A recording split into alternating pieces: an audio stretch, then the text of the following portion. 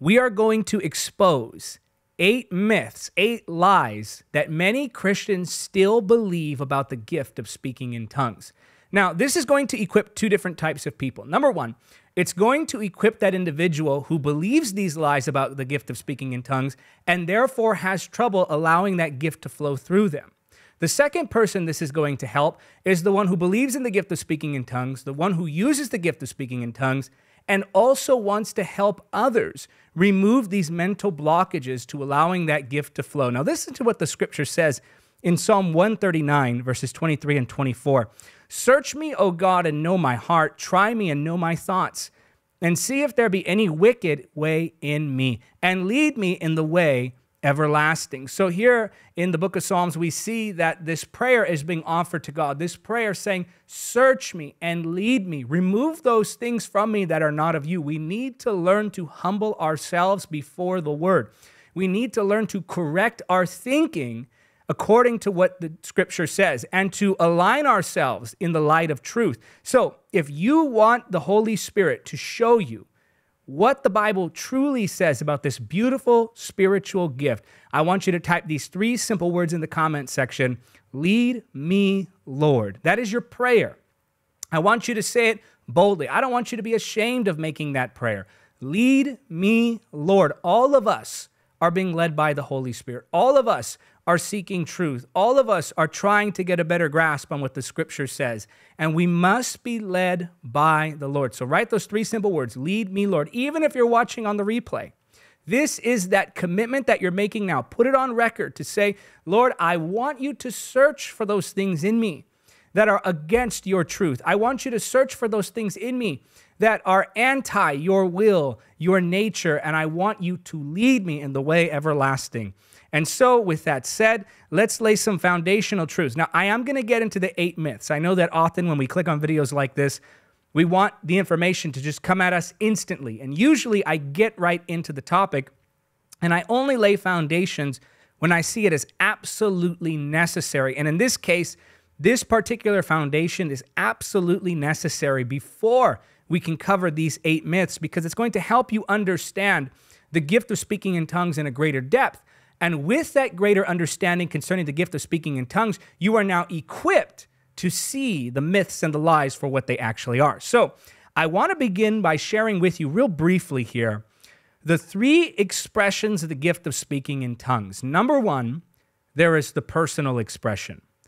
Number 2, there is the proof tongue. Number 3, there is the prophetic tongue. So the personal tongue, the proof tongue, the prophetic tongue. Now, you won't find these terms in the scripture, but you will see these realities in the scripture. There are many different things in the scripture, like, for instance, the rapture or the Trinity. Those words aren't in the scripture, but you will see the principles very clearly laid out. And because those principles are there, we use the term that is biblically consistent to describe them so that we understand what we mean when we communicate with each other concerning these realities. So number 1 is the personal tongue. Number 2 is the proof tongue. Number 3 is the prophetic tongue. Let me show you these 3 different expressions and how they look in the scripture. First, go to 1 Corinthians chapter 14. I'm going to read verses 1 through 4. Let love be your highest goal, but you should also desire the special abilities the Spirit gives, especially the ability to prophesy. For if you have the ability to prophesy or the ability to speak in tongues, you will be talking only to God, since people won't be able to understand you. You will be speaking by the power of the Spirit, so that's a reality. You are speaking by the power of the Spirit, but it will all be mysterious. But one who prophesies strengthens others, encourages them, and comforts them. A person who speaks in tongues is strengthened personally, but one who speaks a word of prophecy strengthens the entire church. Now here, Paul the Apostle is not speaking negatively of the gift of speaking in tongues, as we'll cover in one of the myths in just a moment. But here, I just want to highlight this simple reality that when you pray in tongues, there is an expression of the gift of tongues that is self-edifying. We see that very clearly here in 1 Corinthians chapter 14, verses 1 through 4, where Paul the Apostle very clearly writes that when you're praying in tongues, you're speaking by the power of the Spirit, and you are strengthened personally. So that's number 1, the personal tongue. That is one expression of the gift of tongues, and that is unto the edification or the strengthening or the spiritual growth of self. Number 2, we see the proof tongue. In Acts chapter 2, verses 4 through 6, the Bible says, "And everyone present was filled with the Holy Spirit and began speaking in other languages, as the Holy Spirit gave them this ability. At that time, there were devout Jews from every nation living in Jerusalem. When they heard the loud noise, everyone came running, and they were bewildered to hear their own languages being spoken by the believers." So here we see the proof tongue. This is heard as an earthly language. So this is when someone supernaturally, now this is an amazing reality. And I've heard many stories from missionaries regarding this particular expression of the gift of speaking in tongues, to where when they begin to pray in tongues by the Spirit, this is incredible, an actual earthly language is heard by the listener. And so then the listener will sometimes get a prophetic word or hear the gospel message in their own native tongue, spoken by someone who doesn't even know the language, and in many cases has never heard that language before. So that is a supernatural expression of this gift, and we call this the proof tongue. Number 3, the prophetic tongue.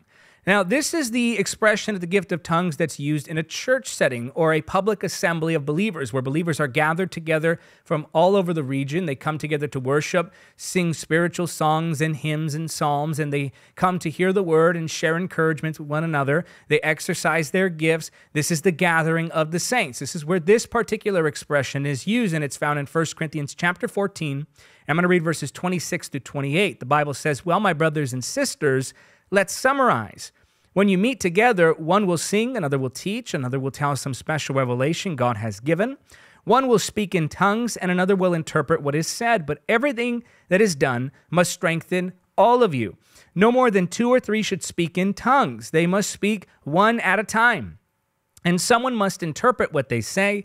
But if no one is present who can interpret, they must be silent in your church, meeting and speak in tongues to God privately." So here we see that in the church setting, what's to happen when this particular expression of the gift of tongues is used is an individual is to stand and gather the collective attention of those assembled in that body of believers, and that person is to speak aloud in tongues. And when they speak in tongues, supernaturally, someone else is to listen to that message that's being spoken aloud and then share that message with the rest of the believers. I've actually seen this happen, and it's actually a very powerful and moving thing to witness, because I remember several times in my church when I was growing up, I would sit in the church service, and there would come what I describe as a holy hush over the room, where suddenly the worship's done and the pastor's done speaking, and there's just this moment of pause, and you can't really manufacture something like that. It's just something that by the Holy Spirit, people are moved to do. And this very beautiful, weighty presence becomes manifested. There's a great reverence that comes on the room. The air becomes really thick with the manifested presence of the Holy Spirit. And then someone will stand up in their seat and begin to speak in tongues. I remember when this would happen, I would sit in my seat, this great reverence, this great fear of the Lord would come over people, and this great weight would come upon the room, and then this person would begin to speak in tongues, and as they began to speak in tongues, it was like that weight was intensified. I remember just feeling chills all over my body when that person would stand and begin to speak in tongues aloud. And it wasn't disruptive. It wasn't chaotic. It wasn't self-centered. It was beautiful. It was Christ-centered. It was God-glorifying. It was orderly. It was elegant. There was a majesty about it. There was a real classy way that this was carried out, and it was because it was all orchestrated by the Holy Spirit. And so this individual would stand, pray aloud in tongues, and then they would sit down. There would be another great moment of pause. Another individual would stand and then give the interpretation. And as they gave that interpretation, they would speak prophetically with such a weight behind their words that you can sense the words piercing your heart. That is the beautiful expression that is the prophetic tongue. And that's how it's to look in a church service. Now, let me embolden the distinctions here, and then we're going to get into myth number 1. The first myth, by the way, being one of the more common myths. And again, this is for those of you who are struggling to receive the gift, or if you are helping others to receive this gift, or you just want to know how to better explain the gift of speaking in tongues to those who would ask of you. So let's embolden the distinctions between the 3 expressions as we see in the scripture here. So first of all, let's look at the category of how these 3 expressions benefit the individuals or the people who are receiving the benefit from this gift. Now, as I go through these, you're going to see very clearly that there are, in fact, 3 expressions in regards to the gift of speaking in tongues. I just showed you real briefly the 3 expressions of the gift of speaking in tongues, or at least examples of how they work. And now we get into how they're more distinct from one another. So watch this. Number 1, in the benefit, the personal tongue benefits the individual. That's 1 Corinthians chapter 14, verse 4. The prophetic tongue, the one I just described, that benefits the entire church. And we see an example of this mentioned in 1 Corinthians chapter 12, verse 7, and 1 Corinthians chapter 14, verse 26. And then we see the proof tongue, and the proof tongue benefits the unbeliever. That's 1 Corinthians chapter 14, verse 22. Now, this is very different than the private personal tongue, because in 1 Corinthians 14, 22, we see that the gift of tongues can benefit the unbeliever. And then in 1 Corinthians 14, 2 and 4, we see that the gift of tongues in one expression can benefit the individual. And then again in 1 Corinthians 14, 26, we see that the gift of tongues can also benefit the church. But again, we see the 3 expressions very clearly here when you look at how they benefit the individual or individuals receiving the benefit from each expression. Next, we see interpretation requirements. There are different requirements of interpretation for each of the expressions of the gift of speaking in tongues. I'll show it to you. First of all, we see that the personal tongue, that is the self-edifying one, requires no interpreter or interpretation to be beneficial to the individual. Notice that in 1 Corinthians 14, 2 and 4, that Paul the Apostle writes that no one understands them, yet they're still strengthened personally. So there we see that an interpretation requirement is different for the personal tongue than, say, the prophetic tongue. And the prophetic tongue requires an interpreter in order to benefit the church. So 1 Corinthians 14, 26. And there we see that someone must interpret what is being said in order for there to be benefit at all. And that right there shows a very clear distinction between the prophetic tongue and the personal tongue. Number 3, we see the proof tongue. And the proof tongue requires, watch this now, the proof tongue requires no interpreter for the interpretation to be understood by the unbeliever. An example of this is found in Acts chapter 2, verse 8. No one stood up and interpreted. No one stood up and said, hey, wait a minute, one at a time, we shouldn't all be doing this. But everyone who was present there listening, at least some, most I should say, we'll get into that in just a moment, they received benefit from having heard a message in their own languages. And that really is a supernatural interpretation, which did not require, by the way, someone to exercise the gift of interpretation. So when we look at the interpretation requirements, we very clearly see here again some distinctions. How many of you, as you're listening to this right now, let me know in the comments, are having light bulbs go off? You're saying, aha, I think I'm starting to see this very clearly. Let me know if you also know of other distinctions in these expressions. Number 3, we look at how it's understood. Now watch this. The personal tongue is understood by no one but God. Now this is slightly different than interpretation requirements, but it's very similar. But still, I think it shows us these distinctions, so I'm going to share these with you. So the personal tongue is understood by no one but God. 1 Corinthians 14:2 says, only God understands you. So that is understood by only the Heavenly Father, that particular expression. Number 2, the prophetic tongue is understood by the church with the aid of an interpreter. That's 1 Corinthians 14:27. And finally, the proof tongue is supernaturally understood by the unbeliever. That's Acts chapter 2, verse 8. So there are very obviously 3 different expressions of one particular gift. And so now that these distinctions are in place, let's begin to look at some of the myths that many Christians believe about the gift of speaking in tongues. I'm going to equip you now. Now, I don't want you to use these and go around bullying people and showing off how much knowledge you have in the Spirit, but rather I just want you to be grounded. I want you to be prepared to gently give an answer to those who ask about the gift of speaking in tongues, and I want to equip you to be able to help others receive this beautiful expression of the gift. And sometimes these mental barriers prevent people from stepping into what God has for them simply because they can't get past what they think about it, what they've been taught about it, or the myths that they've come to believe. Now, myth number one. Paul discouraged believers from praying in tongues. Now, often when you talk to someone who doesn't want you to use the beautiful expression that is the gift of speaking in tongues, they're going to use 1 Corinthians chapter 14, verses 1 through 4, and they're going to use this as a way of trying to discourage you from using this gift. Let's take a look at this particular portion of Scripture to see if, in fact, Paul the Apostle was discouraging believers from praying in tongues. Let love be your highest goal, but you should also desire the special abilities the Spirit gives, especially the ability to prophesy. For if you have the ability to speak in tongues, you will be talking only to God, since people won't be able to understand you. You will be speaking by the power of the Spirit, but it will all be mysterious. But one who prophesies strengthens others, encourages them, and comforts them. A person who speaks in tongues is strengthened personally, but one who speaks a word of prophecy strengthens the entire church. Now, this is an often misunderstood portion of Scripture, particularly because people use this as a way of saying, well, see, Paul the Apostle wasn't a fan of the gift of speaking in tongues, or he didn't want people speaking in tongues, and he talked negatively of the gift of speaking in tongues. But if you look very carefully at 1 Corinthians chapter 14, verses 1 through 4, you see that Paul the Apostle is not condemning the gift of speaking in tongues. He's comparing the gift of speaking in tongues with the gift of prophecy. He is not by any means saying that the gift of speaking in tongues is bad. He's simply saying that the gift of prophecy is better. So when compared to one another, yes, you should choose to prophesy. Why? Because that benefits everyone, because everyone can understand what is being spoken prophetically. But when you speak in tongues, or at least use that uninterpreted version of the gift of speaking in tongues, then of course not everyone can receive from that.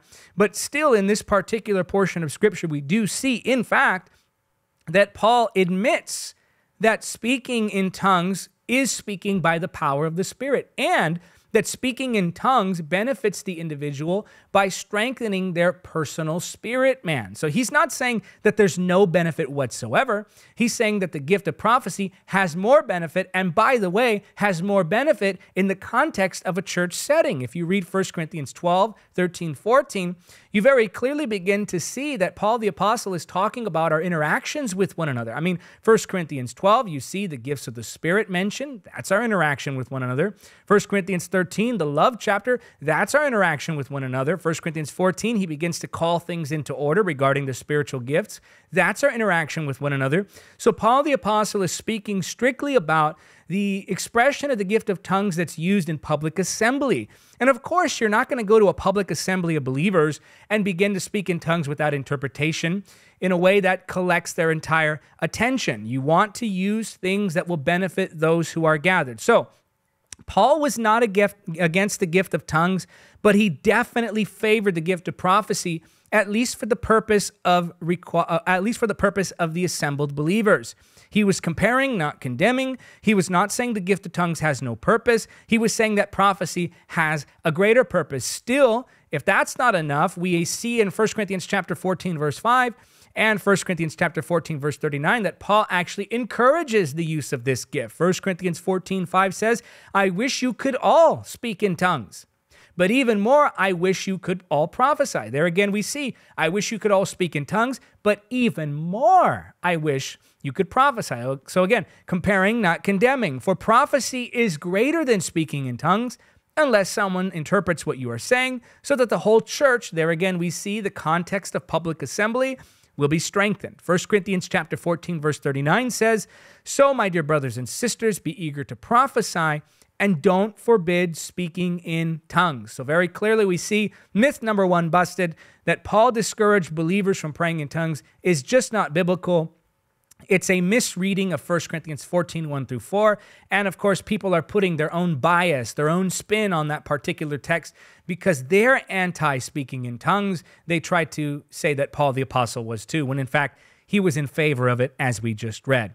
Myth number 2, praying in tongues should not be practiced in public or group settings. Now, going back to what I was talking about regarding public church assembly, I want you to imagine this scenario. Imagine that you go into a church, someone's preaching a powerful word, it's speaking to you, it's piercing your heart, it's convicting you, It's being spoken in a way that has your attention, and the Holy Spirit is just ministering to you through the preaching of the word. And man, it's just hitting deep. You ever have those sermons or those teachings that just cut right to the heart?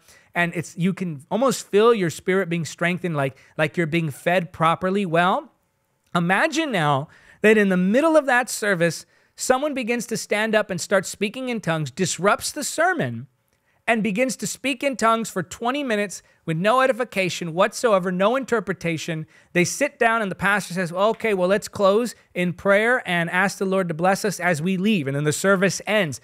Well, you would be upset at that person and you would say, I was enjoying that sermon. I was receiving what was being said. And you interrupted with no interpretation. Your gift of tongues completely destroyed my ability to receive from the message that was being preached. This is what Paul the Apostle was trying to prevent. He was trying to prevent this disorderly use of the gift of tongues in public assembly. Now, he did bring order. Let's look at 1 Corinthians 14, 6 and 19. Dear brothers and sisters, if I should come to you speaking in an unknown language, how would that help you? But if I bring you a revelation or some special knowledge or prophecy or teaching, that will be helpful. But, here's the context setter, but in a church meeting, very specifically he's saying here, in a church meeting, I would rather speak 5 understandable words to help others than 10,000 words in an unknown language. 1 Corinthians 14, 26, while my brothers and sisters, let's summarize. When you meet together, one will sing, another will teach, another will tell some special revelation God has given, one will speak in tongues, and another will interpret what is said. But everything that is done must strengthen all of you. Now, this does not mean that we can't pray in tongues collectively. We just can't pray in tongues disruptively. Imagine you're in an assembly of believers and the pastor says, for the next 5 minutes, I want everyone here to begin to pray in tongues. Well, of course, people who've misread the writings of Paul will say, no, you're not supposed to do that. You're not supposed to pray in tongues in public because it's disorderly. No, it's only disorderly if you're the only one doing it. You're disrupting the church service, you're grabbing the collective attention of those assembled, and no one is receiving an interpretation. But get this, if everyone gathered is praying in tongues, then everyone is being strengthened because 1 Corinthians 14, 2 and 4 says that when you pray in tongues, you are strengthened personally. So this is more about order. And again, it's not about publicly praying in tongues. It's about disruptively praying in tongues. I'll give you some biblical examples of people together praying in tongues collectively. Acts chapter 2, verse 4. And everyone present was filled with the Holy Spirit and began speaking in tongues as the Holy Spirit gave them this ability. Now, wait a minute. That's Acts 2, 4. Nobody stood up and said, wait. This is a wonderful gift of God, but let's make sure we take this all back to the privacy of our own homes. Make sure nobody does this, and don't even tell them you prayed in tongues. That's something you got to keep between you and God. No one disrupted this. You might say, well, that was Acts chapter 2, and so that was the very beginning. They didn't know what they were doing with that particular gift. Well, let's look in Acts chapter 19, verse 6, where the Bible says, then Paul laid his hands on them, the Holy Spirit came on them, and they spoke in other tongues and prophesied. So here's another group of believers collectively praying in tongues. And this right here is something that they did publicly and collectively. Nobody stood up and scolded the group of believers. The Holy Spirit didn't pull back and demand that they wait until a later moment to pray in tongues. Why would the Holy Spirit, ask yourself this question, why would the Holy Spirit pour out a gift publicly that was meant to be used privately? He wouldn't do that. In fact, the Bible says in 1 Corinthians 14, 22, so you see that speaking in tongues is a sign not for believers, but for unbelievers. Prophecy, however, is for the benefit of believers, not unbelievers. Now, wait a minute. In 1 Corinthians 14, 22, the Bible very clearly tells us that the gift of tongues is a benefit for the unbelievers. Now, how is it supposed to benefit the unbelievers if all I ever do is pray in tongues privately? This is not something that is really taught in Scripture. Again, this is just an idea that someone who doesn't like the gift of tongues uses, and they use it based upon misreadings of the writings of Paul. And so someone who's embarrassed of the power of the Holy Spirit, someone who wants to placate to culture, someone who doesn't want to offend those who are watching us, someone who wants to look like the cool church and doesn't want their church to be associated with anything that the world might deem as weird, they may look at these portions of Scripture and say, well, let's not do it publicly because, we're growing a mega church here and we don't want the Holy Spirit disrupting what we're doing here. But as long as it's done orderly and not disruptively, it can be done publicly. So praying in tongues should not be practiced in public or in group settings. That's a myth that's just been busted using the Scripture. Number three, this is an important one. And by the way, the reason I told you about the three expressions before I get into number three, the reason I told you about the three expressions of the gift of speaking in tongues is because you can see here in myth number 2 that Paul the Apostle was regulating the church use of the gift of speaking in tongues, the public assembly, the prophetic tongue, and this doesn't necessarily apply to the other two, the proof tongue and the personal tongue. And it couldn't possibly apply because we see the gift of tongues used and expressed in public settings and for personal use many times over all throughout the New Testament. Number 3, tongues is only an earthly language, not a heavenly one. Now, this is a very popular view that's not supported at all by Scripture. Now, you can show me the Greek and show me that the word tongues means language. Yes, of course it means language, but we're talking about a spiritual heavenly language, and that's the difference. So language does mean language, but we're talking about a heavenly one as moved by the Holy Spirit. Just like you can look at wisdom and knowledge in 1 Corinthians 12. Well, wisdom and knowledge in 1 Corinthians 12, anyone can have wisdom, anyone can have knowledge, but the gift of wisdom, the gift of knowledge, those are spirit-empowered uses of wisdom and knowledge. So in the same way, language can be a natural term, but when used in the context of the spiritual gifts, is a spiritual language empowered by the Holy Spirit. So context matters, not just the individual words. In fact, that's the very nature of interpretation. So 1 Corinthians 14:2, watch this now. For if you have the ability to speak in tongues, you will be talking only to God, since people won't be able to understand you. You will be speaking by the power of the Spirit, but it will all be mysterious. Does that sound like an earthly language to you? Something that only God understands? Very clearly, we see here that popular view that the gift of speaking in tongues was only an earthly language is directly contradicted by the Scripture that we see very clearly in 1 Corinthians 14:2. It says what it says. Check this out, 1 Corinthians 14:4, a person who speaks in tongues is strengthened personally, but one who speaks a word of prophecy strengthens the entire church. Here we clearly see that there is benefit to speaking in tongues that no one understands. 1 Corinthians 14:14, also kind of the nail in the coffin here that shows us that it's not just an earthly language. For if I pray in tongues, my spirit is praying, but I don't understand what I am saying. So very clearly there we see that it's the prayers of the Spirit man coming through the expression of the gift of tongues. So it does not originate in an earthly realm. The gift of tongues originates in a spiritual realm, and it is a heavenly language. So yes, that word tongues does mean language, but in the context of the gifts, in the context of the Holy Spirit, in the context of 1 Corinthians 12, 1 Corinthians 14, very clearly we see that it is a heavenly spiritual language, and 1 Corinthians 14:2 makes it clear that no one understands this language but God that we speak aloud. Now, what about Acts chapter 2? Because Acts chapter 2 is often quoted and used to try to limit people into only speaking earthly languages by supernatural means. Well, again, remember I showed you that Acts chapter 2, in context, is showing us the proof expression of the gift of speaking in tongues. It is the proof tongue. But let's take a look at this more closely, because you might be surprised to see that not even Acts chapter 2 is necessarily an airtight argument for the idea that the gift of tongues is an earthly language. Watch this, Acts chapter 2, verse 6. Now, when this was noised abroad, the multitude came together and were confounded, because that every man, so every individual in the crowd, heard them, collectively the group, speak in his own language. So watch this now. Each individual heard the crowd collectively praying in his own language. So how can this have been if the interpretation was not on the listener's end? What do I mean by that? Well, if I get let's just say there's 12 of us. There's 12 people who represent 12 different languages.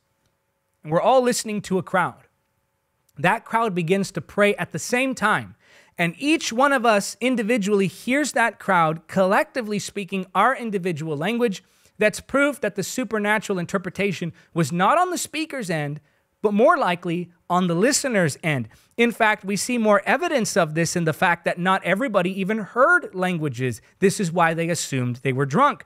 Acts 2:13. But others in the crowd ridiculed them, saying, "They are just drunk, that's all." So, to say that the gift of tongues is only spoken as an earthly language is a big assumption. It's not even something that's very clearly said in Scripture. Again, you can go to the Greek, you can go to the original language to look at what that word means. Tongues does mean language, but again, the context shows us that it's a spiritual language. And Acts chapter 2 is more of a demonstration that it was on the listener's end, the supernatural interpretation, than it was on the end of the person who was speaking in that language. For each individual heard them collectively in their own language. Add to that the fact that some people likely didn't even hear them speaking anything coherent, which is why they called them drunk. Why would they call them drunk if they were speaking coherently very profound spiritual truths in languages that they did not know? Well, this is what you call explanatory scope. I want to teach you a term here. Explanatory scope is basically a term that's used to describe the power of an idea. So if I say that it was an earthly language, the scope of that explanation only touches on a few points. It only touches on the fact that each individual heard his own language. What it fails to account for is the fact that A, each individual heard the entire crowd collectively speaking in his own language, and B, it fails to take into account the fact that some people listening to this crowd thought that the people were drunk and therefore were not speaking coherently in the first place. So the best way we can look at this, the greatest explanatory scope that we can find for this, is the idea that they were speaking by the Spirit heavenly languages and that each individual heard the interpretation supernaturally on their own end, and this would also explain why they thought some were drunk. If this is helping you in clearing some things up, let me know in the comment section chat, how many times have you heard people use these explanations to try to discourage Christians from exercising this very spiritual, very beautiful expression of the Holy Spirit's power? Now, number 4. The gift of tongues is not for every believer. This is probably one of the greatest myths around this topic, that the gift of tongues is not for every believer. And some will even say something like this, and this is probably what I've heard people who don't enjoy the teachings in regards to activating the gift of speaking in tongues. People will say something like, well, the gift of tongues is not something that you can teach. The gift of tongues is not something that everyone has. The gift of tongues is not something that you can activate. In fact, you can probably even look at the comment section of this video just a couple days from now, and I can almost guarantee you that there'll be a comment from somebody who says you can't teach the gift of tongues, or you can't give the gift of tongues to everyone because it's not for everyone. And you can't activate the gift of tongues. Look out for those comments and make sure to send them the time code to this exact moment because they probably didn't watch the whole video. Now, having said that, let me make it clear. No one is saying that they can teach you how to get the gift of tongues. So when I talk about activating the gift, I'm using language that's similar to the language that Paul the Apostle used when he was talking to Timothy, when he said, stir up the gift. When I talk about activating the gift of tongues, I'm talking about using something that God has already given to you. So this begs the question, has God given the gift of tongues to every single believer? And that's the first question we should be asking. And then after that, we can explore whether or not these gifts can be activated. So when I say how to speak in tongues, or how to activate the gift of tongues, or how to remove blockages to the gift of tongues, or how to unlock the gift of speaking in tongues, I'm not saying that I'm going to teach you how to receive a gift that God did not give you. Rather, I'm going to teach you how to surrender to the Holy Spirit in such a way that the gift that He already has given to you can be expressed through your life. So gifts can't be taught because they're a spiritual sense. But this idea that the gift of tongues is not for every believer, I just needed to get that explanation out of the way because that's where people usually find their mental roadblocks. But here we see this myth that we're addressing. The gift of tongues is not for every believer. Okay, this is where the problem usually arises. It's a misreading of 1 Corinthians chapter 12, verses 29 through 31, where the Bible asks some rhetorical questions. Are we all apostles? Are we all prophets? Are we all teachers? Do we all have the power to do miracles? Do we all have the gift of healing? Do we all have the ability to speak in tongues? Do we all have the ability to interpret tongues? Of course not. Whoa, wait a minute, Brother David, shouldn't that be it? Now, wait a minute. I'm going to show you why this is not what many people think it is, and why the scripture actually very clearly teaches that the gift of tongues is for every believer. Let me show you this. So you should earnestly desire the most helpful gifts, but now let me show you a way that is best of all. Now, when looking at 1 Corinthians 12, remember that Paul the Apostle is talking about the spiritual gifts. And in what context? Paul the Apostle is talking about the use of the spiritual gifts in the context of, remember, the assembly of believers. So in 1 Corinthians 12, when Paul the Apostle talks about the gift of tongues not being for every believer, he's talking about the very specific expression of the gift of tongues that is the prophetic expression of the gift of tongues. In fact, we see that we're context clued into this reality by the very fact that the next rhetorical question is, do we all have the ability to interpret tongues? So here, Paul the Apostle is not saying that not every believer has the ability to pray in tongues. He's saying that not every believer has this public ministry, this public use of the gift of tongues and tongues interpretation.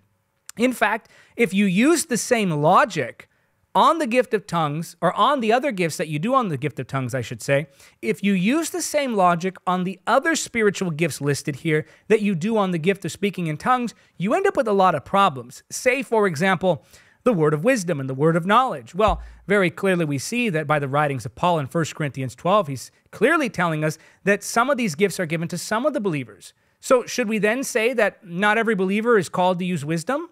Of course we don't say that. But do we also acknowledge that there's a special expression of wisdom found in the gift of wisdom? Yes, of course. What about the word of knowledge? Are we saying, well, knowledge, that's not for every believer? Wait a minute.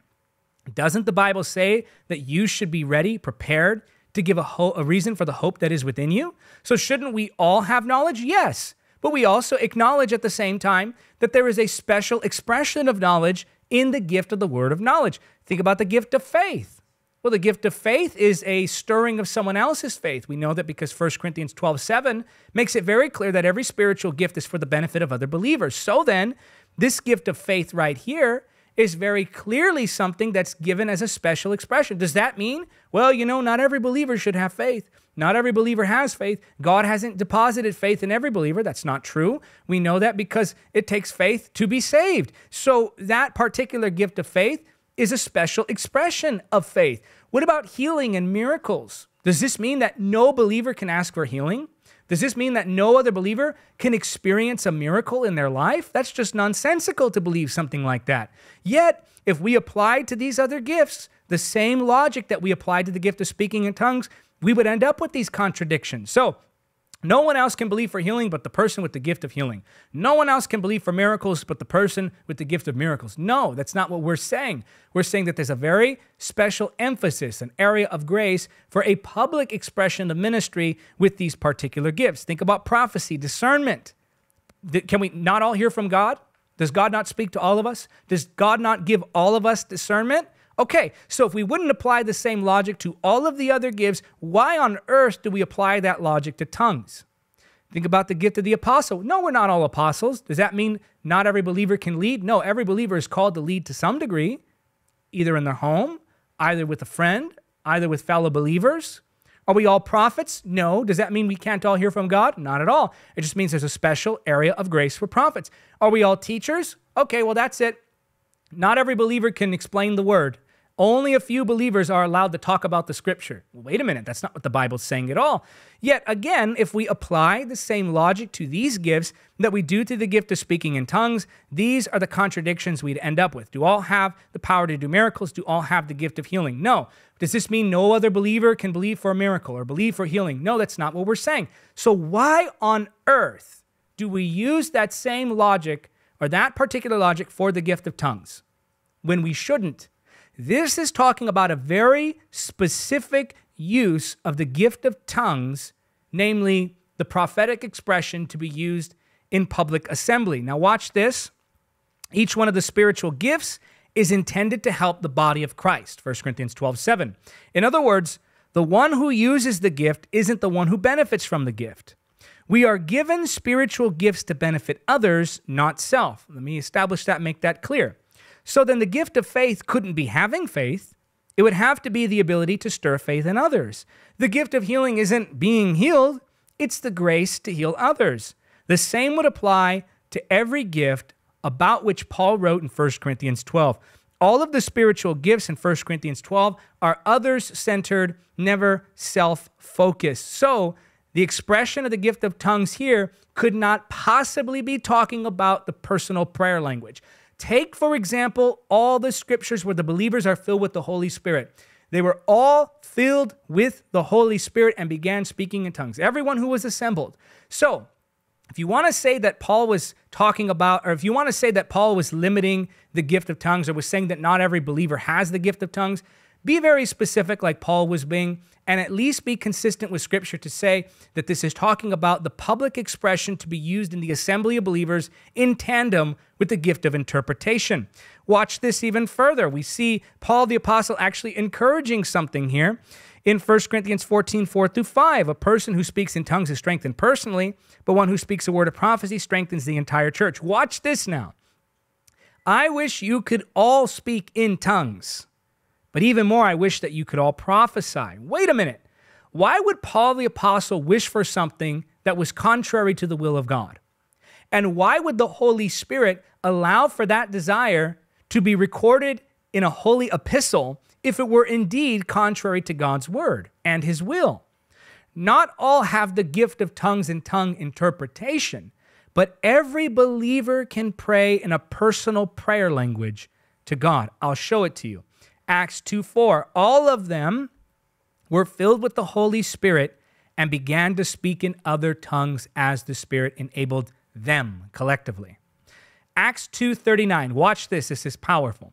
This promise, this is Peter speaking now, is to you, to your children, and to those who are far away, all who have been called by the Lord our God. Now, wait a minute. What's he talking about here? This promise that's for you, for your children, for everyone far off. This is far-reaching now, what Peter's talking about. It's reaching beyond into various generations. Generations and generations and generations of believers are to receive what Peter is talking about. And it's for all who have been called by the Lord our God. It doesn't say some. It doesn't say a select few. What was he talking about? Well, look at Acts 2:33. Very clearly tells us. And the Father, as he had promised, gave him the Holy Spirit to pour out upon us. Watch this now. Just as you see and hear today. Wait a minute. What did they see? They saw the power of the Holy Ghost. What did they hear? They heard them speaking in tongues. And that which they heard and saw was the promise to them, to their children, and to all who believe. So, while the gift of tongues and tongue interpretations is not for every believer, the one that's used in the context of public church assembly to demand the collective attention of everyone gathered, that particular one that Paul the Apostle is talking about, that particular expression, yes, that's limited to a certain few, but not the personal prayer language. So no, the myth that the gift of tongues is not for every believer is simply not true. Hey, if this is helping you out, do me a quick favor. Hit the like button on this video. I'm about to show you other myths, and we're going to touch a little bit on cessationism too here in a moment. But if this is blessing you, if this is encouraging you, this is helping to break some mindsets in you, and you think it could be beneficial to others, or maybe you already knew this before and you're saying, wow, this is just really a good solid teaching that should help other believers too, then go ahead and leave a like on the video right now. This actually does help to spread the teachings further. And if you're new here, or you've been watching our videos but you haven't subscribed yet, I encourage you, go ahead and subscribe. Subscribe to Encounter TV right now for Bible-based, Jesus-centered, Spirit-filled content. We love the power of the Holy Spirit. We love the Word of God. This is the channel for you. We found actually that about 60% of people who watch Encounter TV are not subscribed to Encounter TV. So make sure that you do in fact subscribe to Encounter TV, and I promise you will not regret it if you love teachings on the Holy Spirit. Okay. Myth number 5, the spiritual gifts are not for today. Now, let me be very clear here before I get into this, because I could possibly start a theology war, though that's not my goal. I don't do the back and forth with other YouTubers. To me, that's just toxic, and it's a big waste of time. I say just teach the truth, and eventually I do believe that the truth wins out. So I'm not trying to start a war with anyone. I'm not trying to go against. You may hear people teach opposite of what I'm teaching. Don't say to yourself, ooh, he's calling out so-and-so, but subtly in a way that he doesn't know. Look, I promise you, when I put together these lessons, I'm not thinking about anyone else. I'm not considering what others are putting out. I don't speak against anyone. I preach for truth. And so as I go through this, we have to be careful not to demonize those who are considered cessationists. Cessationists are those who believe that the spiritual gifts, as we understand them in 1 Corinthians chapter 12, that those particular spiritual gifts, the apostolic gifts and so forth, are no longer for today, that they've just ceased to be, they're no longer in operation. And there are varying degrees of this belief, but this is not a lesson on cessationism. I'm just directly, specifically addressing this myth that the spiritual gifts are no longer in operation, or that the gift of tongues is not for today. So a cessationist is someone who believes that those gifts have ceased. Cessationism is the belief that the gifts have ceased. So here's what you're going to find when it comes to cessationism, or people who say that the spiritual gifts are not for today. You're going to find three primary foundations for their arguments, or for their communications. Whatever they think is truth, you're going to find three foundations upon which they place their beliefs. They build their beliefs on three foundations, and each one of those foundations is a very weak foundation. It's not the Word of God that cessationism is built on. It's, to me, I think it's a form of atheism. And I know that sounds out there, but I do believe that it is a form of doubt and cynicism and atheism that possibly some people are battling. And so I think that atheistic thinking, I don't have time to get into the details of why that is. It's a little on the psychological side, but I do believe that some of the mindsets of atheism are what ultimately lead to cessationism, but we can talk about that another time. Not in every case, but in many cases. So I don't mean to generalize there, but again, that's a whole different message for a whole different time. Okay, you're going to find that the three foundations are thus. Number one, speculation. Number two, arguments from history. And number three, poor biblical interpretation. You will often find that the people who protest what they think is unbiblical doctrine, the people who talk the loudest about being properly aligned with Scripture, often themselves refuse to be properly aligned in Scripture if it contradicts what their intellect thinks feels good. So some of these doctrines feed the ego. Again, there's a psychological aspect to this I don't have time to elaborate on. But number one, you'll find most cessation is built on one of these three foundations, speculation. I'll give you an example of this. Here's an example of speculation. Example one, only the early epistles mention the spiritual gifts, but the later ones make no mention of them. So the gifts must have ceased. Example number two, Paul the apostle had poor eyesight. Because God didn't heal him, that demonstrates that the gift of healing and the other gifts along with it had ceased. Now, this is not in any way a biblical approach to things. This is just, again, speculative thinking based upon some assumptions they're making about certain figures in the Bible. Here's the issue with that sort of reasoning. In order to demonstrate biblically that the spiritual gifts have ceased, you have to be able to point to the Bible verse that tells us so. You can't just say, we think it stopped, we think they no longer taught it simply because some people were sick. Otherwise, you're left with just speculation. The biblical evidence is overwhelmingly supportive of the spiritual gifts still being active today. It's not even close, if we're being honest about it. So if you want to believe that the spiritual gifts had ceased, you need to bring some heavy biblical evidence that very clearly says what would contradict what the Bible actually says. And so you're not going to find that with cessationists. They're going to speculate, or they'll say, well, you know, Paul told Timothy to take a little wine for his stomach's sake. Why didn't he just heal his stomach? This idea that the gift of healing is something that you wield outside of the will of God, no one's ever believed that. The apostles didn't even believe that they healed outside of the will of God. The gift of healing works the same way it has always worked, under the sovereignty of God in partnership with the faith of man. So, no, speculation is not a good foundation, and it's one of the primary foundations that you'll see when it comes to cessationism. You just got to ask more questions, dig a little deeper on their beliefs, and you'll find that it's not Bible-based, it's speculative. They're looking at scenarios in the Bible, and they'll say, well, Paul had a problem with his eyes, we think. Timothy had a problem with his stomach, we think.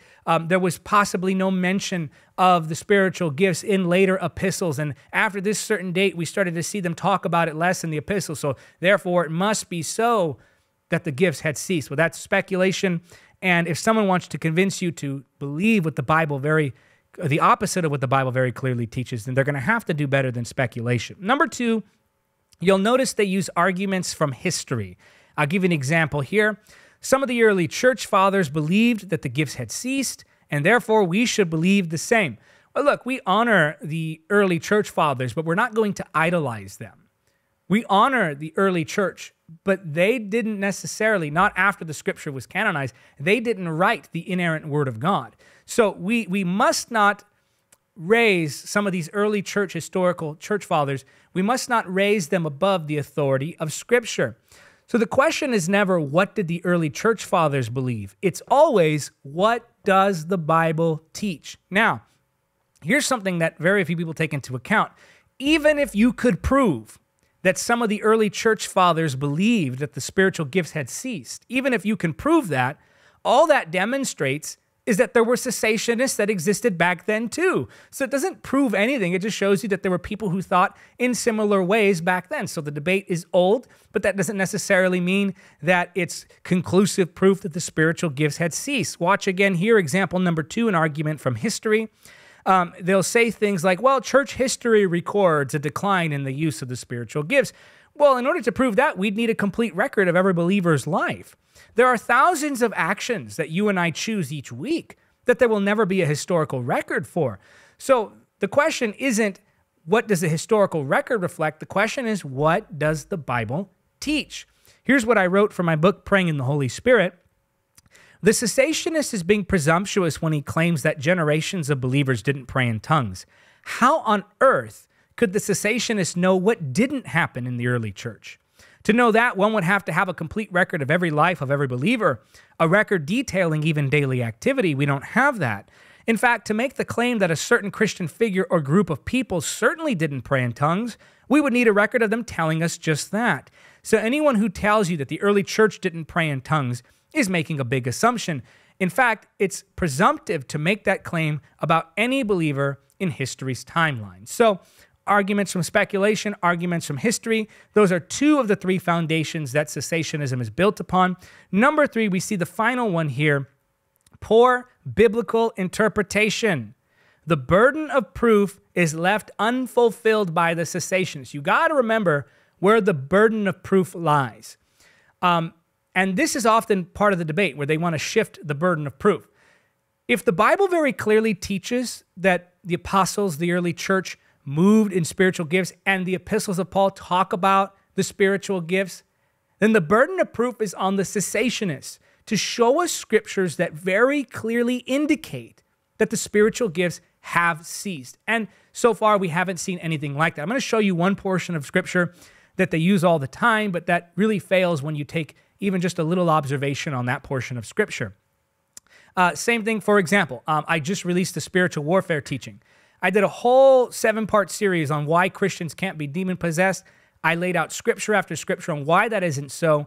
And some will say, well, I don't need to show scriptures of Christians being demon-possessed. You got to show me scriptures of people, of where the Bible says Christians can't be demon-possessed. Like, you mean other than the whole entire idea of salvation, you want to be shown that? So the burden of proof clearly is on the one who's making a claim that contradicts what the scripture says. So I'm just using that as an example to give you an idea of what the burden of proof means. So just as in the case of someone who wants to believe that Christians can be demon-possessed, they have to have the burden of proof placed on them because the Bible very clearly teaches the opposite.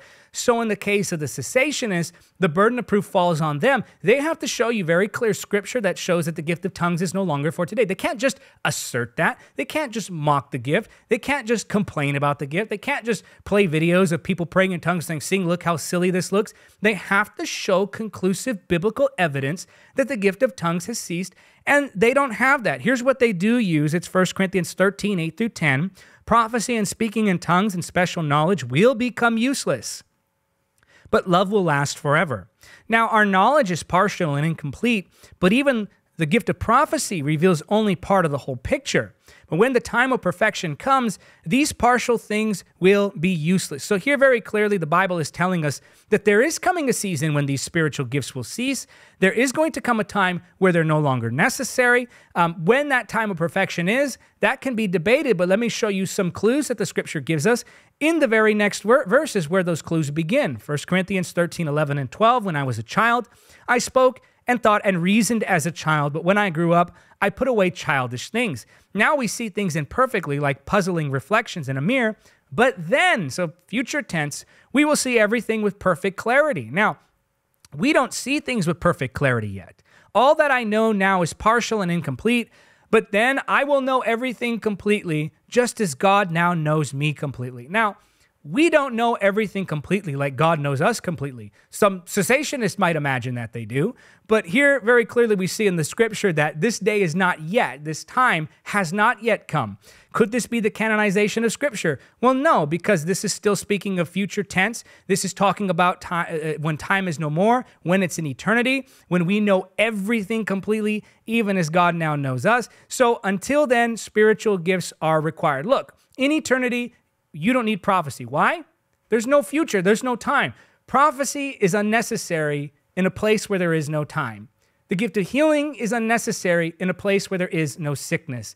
The gift of tongues is unnecessary in the place where we know that perfect union with God with nothing inhibiting that connection. So again, 1 Corinthians 13, verses 9 through 12, that's not an example of the spiritual gift ceasing, and really that's about it. They don't have any other verses. So you can do away with this very damaging myth that the spiritual gifts and therefore the gift of tongues are no longer for today. You can toss that to the side, confidently knowing that the scripture speaks in direct contradiction to anyone who would ever claim something so wild. It's not like God just arbitrarily places his finger on the timeline of history and says, here is where I suddenly stop interacting with mankind. Myth number 6, this is kind of an interesting one, but it's still one we have to address. Myth number 6, because Jesus didn't pray in tongues, neither should we. Well, first of all, I don't deny that Jesus probably didn't pray in tongues. In fact, I'm almost positive he didn't pray in tongues. But the lie is that because Jesus didn't pray in tongues, neither should we. So I agree, Jesus didn't pray in tongues. Let's grant that premise. Jesus didn't pray in tongues. How then one would conclude that therefore that means we shouldn't pray in tongues is just beyond me. Here's what I wrote in Praying in the Holy Spirit. Why didn't Jesus pray in tongues? The same reason Jesus never shared a testimony of being saved from sin. He was perfect. Praying in tongues supplements my inability to pray. Jesus lacked no ability to pray. Praying in tongues helps me when I don't know what to pray. Jesus always knew what he should pray. Praying in tongues helps me to pray according to God's will. Jesus was God's will in action. So the gift of tongues is supplemental. Well, why didn't Jesus need to receive healing? Well, he was raised from the dead. Of course, we know that, but he didn't know sickness. Why? Because that was the healing virtue flowing through his body. So in the same way, we see that it's because of Jesus' perfection that he did not pray in tongues. You and I do not have that, at least not yet, and therefore the gift of tongues should still be used by the believer. Myth number 7, you could become demonized if you attempt to pray in tongues. Now, every time I talk about the gift of tongues, this comes up. Christians who are just ultra paranoid about demons under every bush saying, well, what about a demonic tongue? Well, first of all, I don't see anything in the scripture that talks about that. Even if that's a reality in the occult or the New Age somewhere, it doesn't hold any real power over the believer who's actually approaching God for the gift of tongues, as we'll see right now from Luke 11. But I think a bigger problem than demon oppression in the church is demon obsession. Believers are just so fixated on demons and demonology. And it's like, my goodness, there's no spirit more powerful than the Holy Spirit. It's time to put the focus back on Jesus. Let's look at the scripture here. Luke 11, 11 through 13. The Bible says, you fathers, if your children ask for a fish, do you give them a snake instead? Or if they ask for an egg, do you give them a scorpion? Of course not. So I love this, so gentle. So if you sinful people know how to give good gifts to your children, how much more will your heavenly Father give the Holy Spirit to those who ask him? I trust not in my ability to receive from heaven. I trust in Christ's ability to give from heaven. I'm trusting in him. If you approach the Father God in the name of Jesus, asking to be filled with the Holy Spirit in such a way that it overflows in the gift of speaking in tongues, do you really think that a demon could take that opportunity and say, oh goodness, he's asking God for a spiritual gift, let me sneak in there? I'm sorry, that's just not going to happen. It's not possible. The power of the Holy Spirit is immensely greater than any demonic power that could be. So this is not a scenario that's likely or even possible for the everyday believer. Now, some in the cessationist camps might say something like, well, you know, it's the spirit of Kundalini, or it's some New Age practice. And you know, they really stir up these tinfoil hat conspiracy theories that have no grounding in reality whatsoever.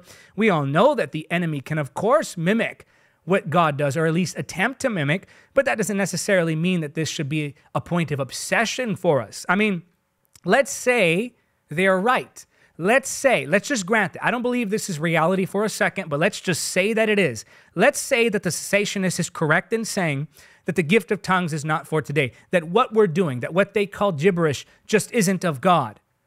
That doesn't mean that the pendulum swings all the way in the opposite direction. That doesn't therefore mean that we can conclude that the gift of tongues is demonic in nature. Well, all that would mean is that we were speaking gibberish, but out of emotion and purity of heart. Then you could put speaking in tongues along the same lines as crying or humming or clapping or shouting. It's an emotional expression that's God-word that wouldn't necessarily harm us in any way. So at best, it's a gift of the Holy Spirit that causes us to have our prayers supplemented. At the very worst, it's an emotional expression unto God in worship and prayer. Then tell people they can't hum. Tell people they can't clap. Tell people they can't cry or shout before the Lord because that's just an open door for the enemy. No, this is just nonsense, hyper-paranoia, fear that's coming from the enemy trying to keep people from exercising these spiritual gifts. So no, myth number 7 is not true. Toss that to the side, this idea that you could become demonized if you attempt to pray in tongues. It's just nonsense here. Okay, myth number 8, and this is a big one, and this is actually one of the myths that prevents people from receiving this gift. Myth number 8, you cannot control the gift of tongues. Now, skeptics believe this, and Christians struggling to receive the gift of tongues believe this. But what does the Bible teach? Well, look at 1 Corinthians chapter 14. 1 Corinthians 14, as we just read, is Paul the Apostle regulating the use of tongues in a public assembly. How could he possibly regulate the gift of tongues in a public assembly using an epistle if the gift of tongues wasn't under the control of the individual using it? Why would God command through his apostle in an epistle to tell the people to do something that was not possible? Why would he say, control that gift, if the gift could not be controlled? Many believers, when wanting to receive this gift, they come under this assumption that the Holy Spirit's going to literally reach out, grab their tongue, move it up and down, and cause them to make all the noise. That's not the way it works. I mean, what spiritual gift can you name that doesn't require your participation in some degree? I mean, lay hands on the sick and they shall recover, but you still have to lay hands. Prophesy according to the word of God, but you still have to open your mouth and speak the words that you heard in heaven. I mean, think about it. There is no spiritual gift that you can exercise without the participation of your will. Why would the gift of tongues be any different? All spiritual gifts require some exercise of faith and free will on the part of the one using them. Why would speaking in tongues be any different? Now, I know I told you I was going to give you 8 myths, but I actually have a bonus one for you. Number 9. See, this is why you stick around to the end of these. And I don't even want this in the chapters. This is a hidden gem for those who stick around for this. Number 9, you need to speak in tongues in order to be saved. Let me read a verse to you here, a portion of scripture, I should say, found in Ephesians, and I'm going to go to chapter number 2. I'm going to read verses 8 and onward, where the Bible very clearly says, God saved you by his grace when you believed. And you can't take credit for this. It is a gift from God. Salvation is not a reward for the good things we have done, so none of us can boast about it, for we are God's masterpiece. He has created us anew in Christ Jesus, so we can do the good things he planned for us long ago. Very clearly, the Bible teaches that salvation comes by faith through grace, or by grace through faith. This is how we come to experience the saving work of the cross, by placing our faith in Christ. And so, You're not saved by speaking in tongues. And this would actually be a backwards way of looking at it, because Romans chapter 8, verse 9 makes it clear that those who don't have the Holy Spirit are not saved, and that in order to be saved, you have to have the Holy Spirit. So if we take that into consideration, then it would be a backwards way of thinking if we said that you have to speak in tongues in order to be saved. Even if you said you have to speak in tongues at the moment of salvation, you're still adding a work besides faith to the equation, and that's not what the Bible teaches at all. Now, you have to be saved in order to speak in tongues, but you do not have to speak in tongues in order to be saved. In fact, the greatest mark that you've experienced the work of the Holy Spirit, that you have him working in your life, is the character and the nature of Christ in you, as we see demonstrated in Galatians 5 through the fruits of the Holy Spirit. Those fruits, those character traits, are the ultimate signs that the Holy Spirit truly lives in you, not necessarily the gift of speaking in tongues, though, as you heard from my teaching here, the gift of tongues is very important. Now I want to pray, and then I want to talk to you about something, so don't go anywhere. Let's pray right now. I want you to begin, and Tim, we do not need to put it on the screen, because I want them to be able to put this just in the live, in private, and then on the replay, if you want to leave it in the comments, you can. I want you to put on the screen right now your prayer request. I want you to begin to write aloud right now. Write it there. Write it on the screen. Write those things that you're believing God for. You're believing for a healing. You're believing for deliverance. You're believing for the salvation of a loved one. I want you to begin to type that on the screen right now. And I believe that as we touch and agree that the power of the Holy Spirit is going to flow here, that anointing is present. Every bondage has to be broken. Sickness must go in the name of Jesus. And not only are we going to pray those things, we're going to pray for healing, deliverance, empowerment, yes, and the anointing is flowing right now. But we're also going to pray that the Holy Spirit would give you this revelation, and he would cause it to be deposited in your spirit, deep within the spirit man. Come on, let's pray, let's believe, let's ask the Lord to do this now. Father, in the name of Jesus, I thank you, Lord, that you're touching your people. I thank you, Lord, that the anointing is flowing. I thank you, Father, that every bondage is broken. I thank you, Lord, that your healing virtue is flowing. And Lord, I ask right now that you would begin to overwhelm your people in your presence and power. Let that virtue begin to flow in a way that they can sense it on their physical beings in the mighty name of Jesus. Lord, I give you the glory. I give you the honor. Give us your grace, Father, to know your word, to walk according to your will. Thank you. Even now, bondages being broken. I give you the glory, Jesus. I give you the praise. Healing is taking place. I thank you, Lord. Come on, just receive. That's the peace of God flowing over you now. That's the peace of God. That's his power, his presence. I give you the glory, Lord.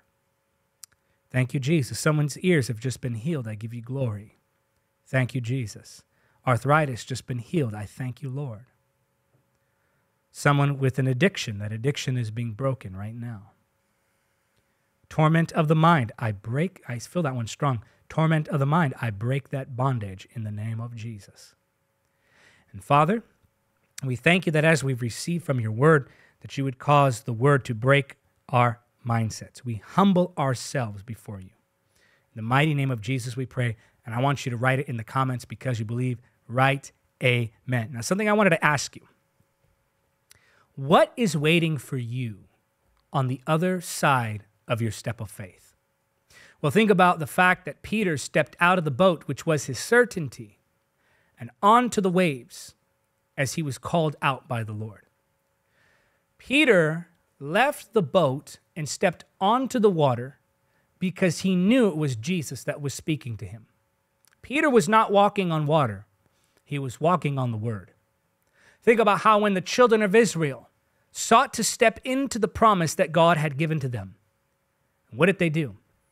They marched around the walls of Jericho and released shouts of victory, and those walls came down. Think of Moses, who before him was the Red Sea, behind him, the armies of Egypt, seeking his destruction and the destruction of the people that he had led there.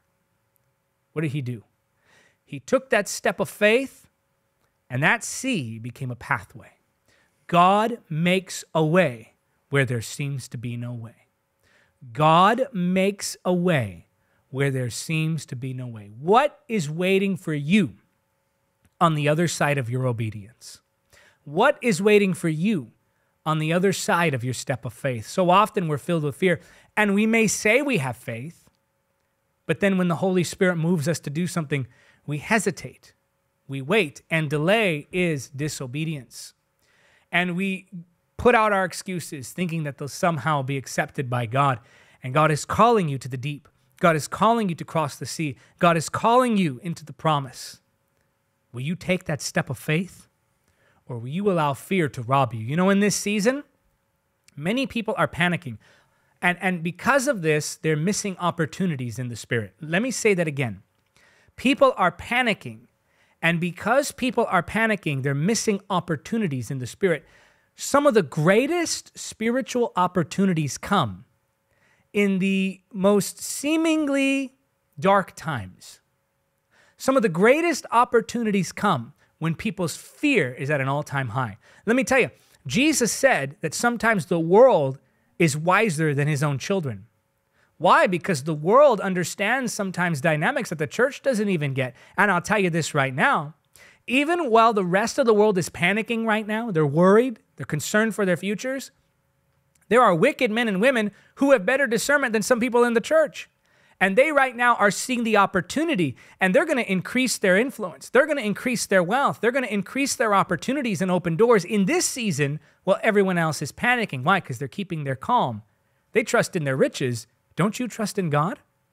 And because of this, we can miss opportunities. It's during the storm that there's the opportunity for the miracle.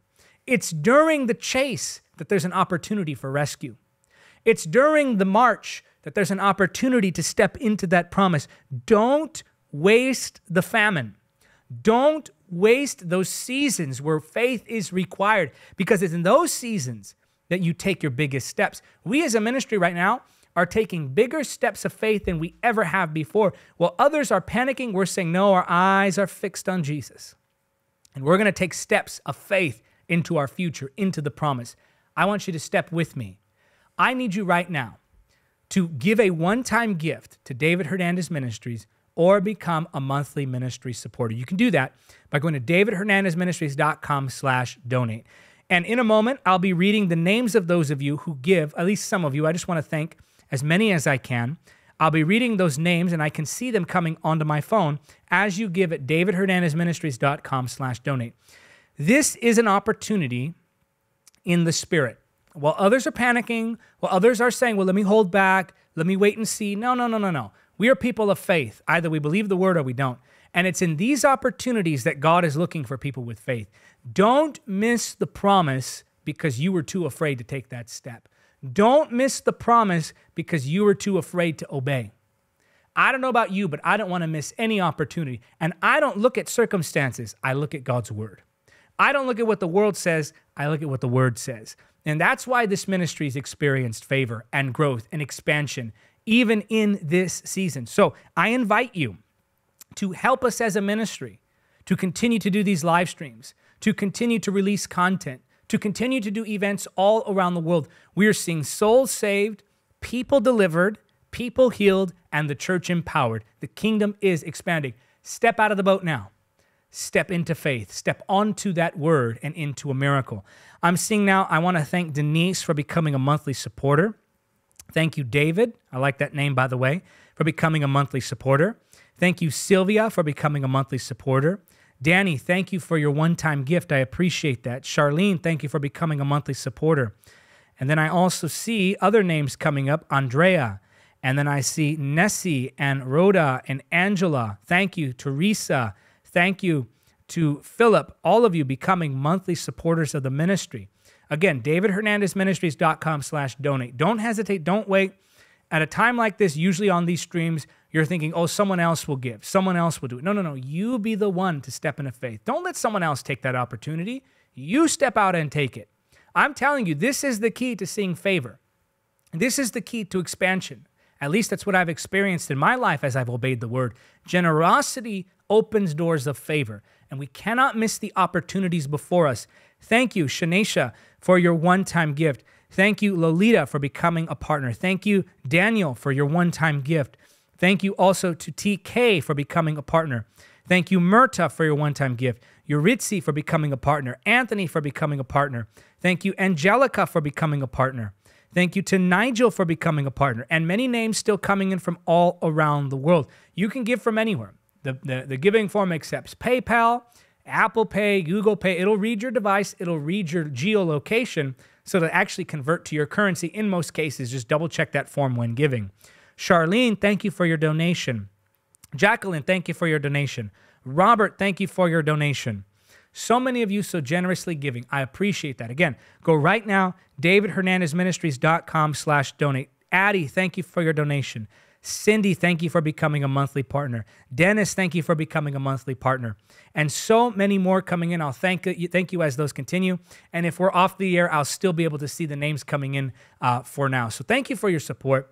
Thank you for your giving. Now, if you enjoyed this teaching, make sure you also watch my latest teaching on the gift of tongues, at least my latest as of July 26, 2022.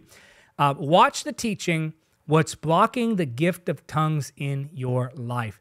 In this teaching, we're going to really dig deep into why many believers who want the gift of tongues aren't able to step into that expression. What are the common ways that that gift is blocked and prevented from coming out of you? Make sure to watch that right here on Encounter TV.